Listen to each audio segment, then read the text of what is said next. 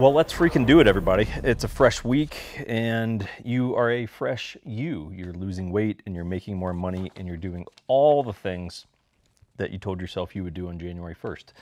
Let's jump into a question from a viewer that we got last week, and that was, are roommate contracts a good idea, given that you as the landlord are also bound by the contract at that point?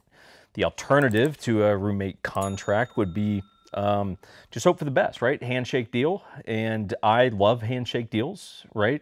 When you know that you can live up to your end of the bargain, handshake deals are great, because really the only one that would screw it up is the other person. Separate time, separate conversation. But handshake deal for a roommate could be problematic, right? Because, well, what are the rules and expectations that are agreed to? And because that really is a contract at that point. So really my ultimate answer would be, I think it depends on what is your relationship with the person that you're taking on as a roommate? Is this your close friend? Is it your, I was going to say cousin, but most of our cousins are like freaking hillbillies, so I would definitely do a contract with them. So if it's someone that you really trust, probably don't need one. Handshake deal. Look, we're cool. I'm telling you, man to man or man to woman, woman to woman. We're cool, don't screw it up, and everything's good. But if it's someone that you met on Craigslist, or hey, my coworker, this is their nephew, or whatever it is, right? I would probably do one, because while you may be bound, obviously you can, I wouldn't even say skew it in your favor. You just give yourself an opportunity to communicate what is expected and what happens if those demands are not met, right? Like a true hostage situation. So here's what I would do. I would stipulate the expectations around rent, timeline upon which it is to be paid, and what happens if it is not paid within that timeline. So, hey, $1,000 a month, it's due on the 1st. On the 5th, it becomes late.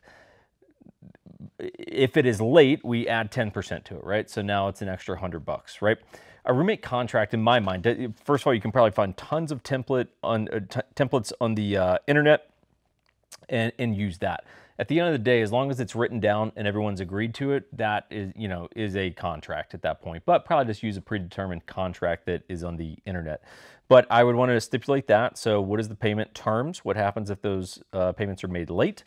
I would also create a clause, right? This is very important, that basically you can kick that tenant out with whatever it may be, right? 30 days notice, 60 days notice, whatever it needs to be. I would, if I were renting out a room or something, I would probably do 30 days. Obviously, I wouldn't necessarily wait that long to tell someone. I would just say like, hey, 2 weeks from now is the 1st. On that date, I'm going to give you like an official 30-day notice. That way, you've got 30 days to move out and find something new. But I would for sure give yourself an out. I would also give yourself an out if expectations are not met. So I would have within the contract different things, like I just wrote down a couple things that might be important to you as a homeowner, which would be, hey, are you cool with that roommate bringing friends or guests into your home? Because you might be like, look, man, no offense, I barely know you. I definitely don't know your friend, so it's just you. Like, I'm not willing to have guests there until potentially you get down the road and you're like, hey, they actually are a cool person. I can trust them. There's no issues, in which case, yeah, you could bring your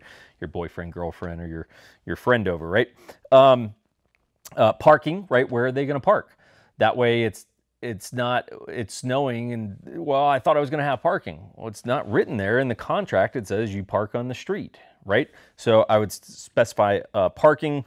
Noise is a bit tough to, determine, but something around the idea of, hey, some, quiet time. Maybe that's what you call it, right? Quiet time, because that's easier to, I think, gauge versus noise. And would you have a decibel reading and you're determining, oh, you're coughing too loud or whatever. But so it might be quiet time. Hey, between the hours of like 10 and 7, I'm not saying you can't like talk on the phone in your room or something, but like, quiet down.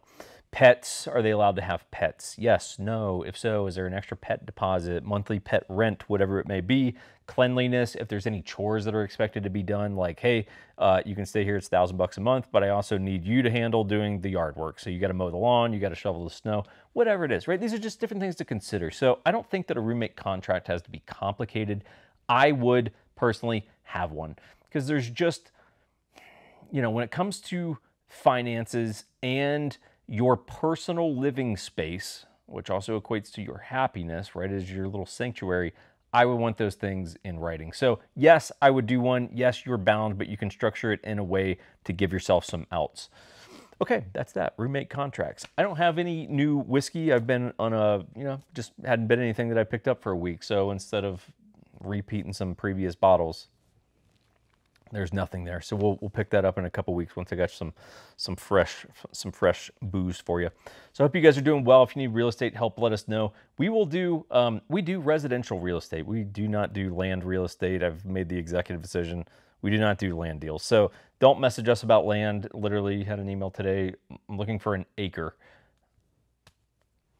It's a $5,000 real estate deal, guys. Like, no. Finn will sell you 1 acre of land. I will not. So if you need real estate help, like residential freaking real estate help, let us know. Otherwise, don't let us know. Thanks, everyone. Peace. Damn it, Crispy. I just realized with no bottles, what do I do for thumbnails? Shit. Now I actually have to think about this. Roommate contracts. Are they a good idea? Yes.